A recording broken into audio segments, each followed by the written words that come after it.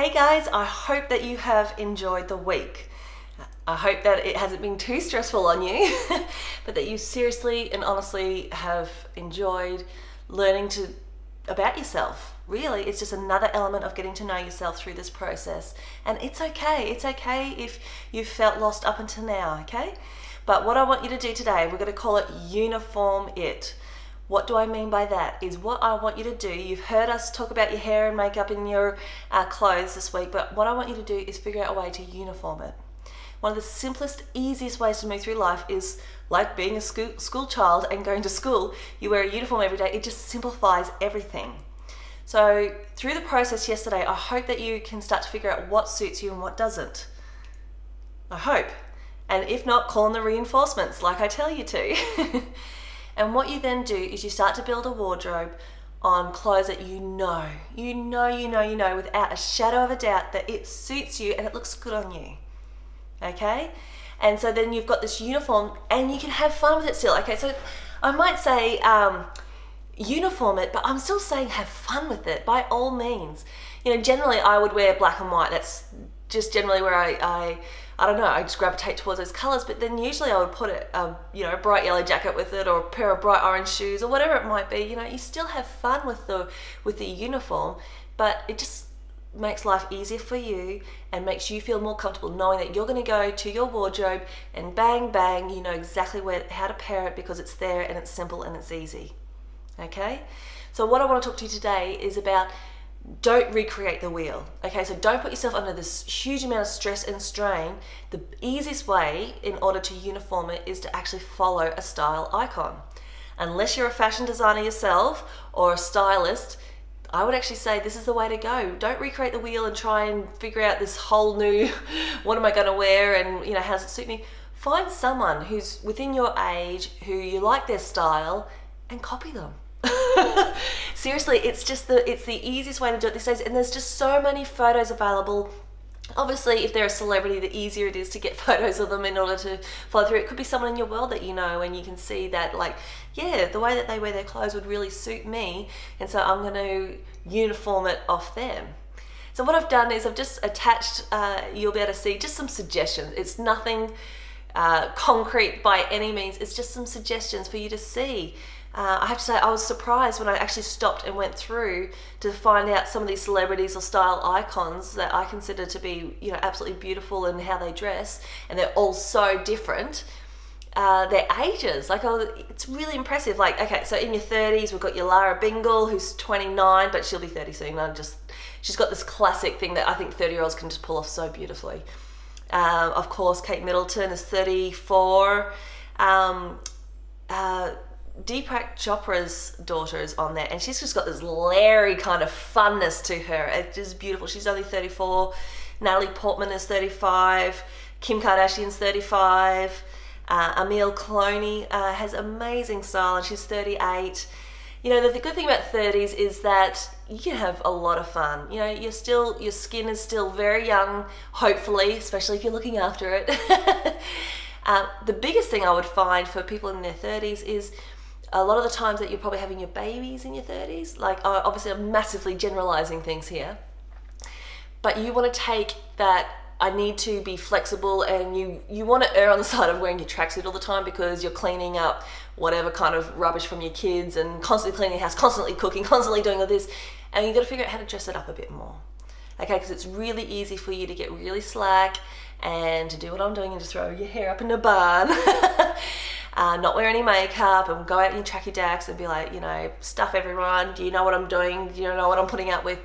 So you don't want to do that. We want to step you up a bit more. You need to actually have a really nice coat or blazer that you can pair up with a pair of jeans and a bit of heel to your boots or your shoes, whatever it might be. I've got some beautiful stuff written below, some ideas of how you can actually jazz up your wardrobe. In your 40s, oh my gosh, 40s are the new 30s by all means. Women are actually doing a really successful job at staying young. And I know you might look at some of these pictures that I've put up and gone, oh, well, they've had facelifts, so that's not fair. They might have, but I'm asking you to look at their clothes, okay? I want you to see how they've looked after themselves. And yes, they might have had money to spend on people and trainers and whatever, but look at how they've cared for themselves and they style themselves and just see the personality come through in it all. We've got Victoria Beckham, who's a fashion designer herself, but great taste.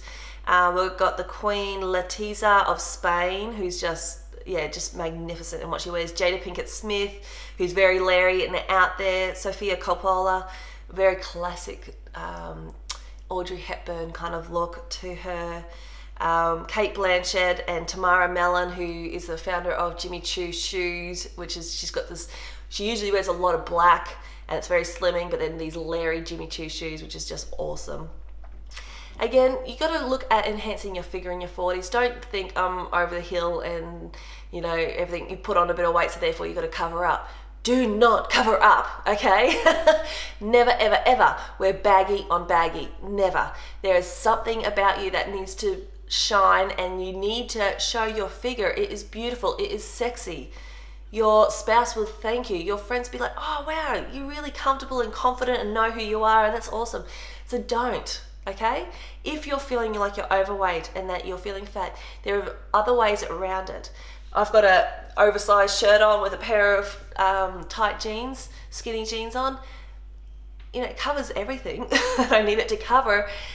Not because I need it to cover, but because I wanted to be comfortable today, and that's what I ended up wearing. It's all good. You just got to figure out, don't put yourself in a tent because you feel like you're a tent. Okay? We've got to work against that. 50s, oh my goodness, see these women in their 50s. Robin Wright, Michelle Obama, Elle Macpherson, seriously. Julianne Moore, I think, has aged beautifully. Annette Bening, Iman, she's 61. Are you serious? Wow, these people are amazing.